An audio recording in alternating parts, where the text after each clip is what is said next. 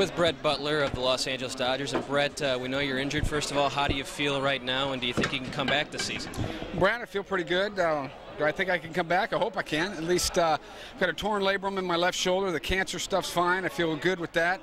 Been checked up here recently, and everything seems to be clear. The labrum, they said I have to have surgery. Now it's, can I play with the pain? And that's where I'm at right now. I can't throw real well. Maybe they'll put me in left field. That really doesn't affect me at all hitting, so I think that might be the adjustment, and hopefully here in the next couple of days I'll be able to play.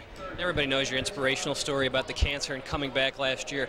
How big of a thrill was that for you to get back out there last year and play with all the people behind you, knowing your story? Well, the fiber of my being is to prove people wrong, and the doctor said I wouldn't be able to play last year, and to me, God's powerful than anybody in the world, so I just believe that God allowed me to come back and play, and for me, it meant a lot to me, it meant a lot to people, and hopefully gave them hope to know that, hey, even a guy that's got cancer can come back, and they could do it too, and hopefully that's the point that was brought across.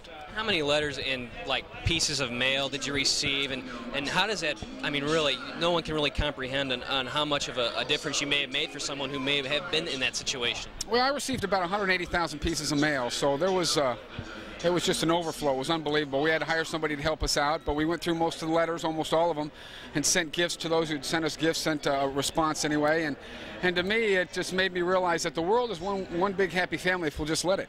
And that's what God talks about, is love, and we've got too many facades in this world, too many people, hidden agendas and things like that, instead of loving each other to the kingdom of God, and I believe that. And so, you know, to whom much is given, much is required, and I believe that, you know, I didn't want cancer, but I've been blessed through the cancer, and God gave me nothing that I wanted, but everything I needed to get through it, and I trust Him, and I would hope that people realize that God is real and that miracles do happen today, and I'm a living example of that. Is this your last season if everything goes well anyway? Well, absolutely. I made a commitment to my family, and especially my son, that, hey, I'm 40 years old. We'll be 40 next month, and or really this month. It's June now, and that's a commitment that I made to them, because you know what, I know a lot of people that got out of whatever they were doing, their career, and none of them said, I wish I spent more time at the office. They all wish they'd spent more time at home.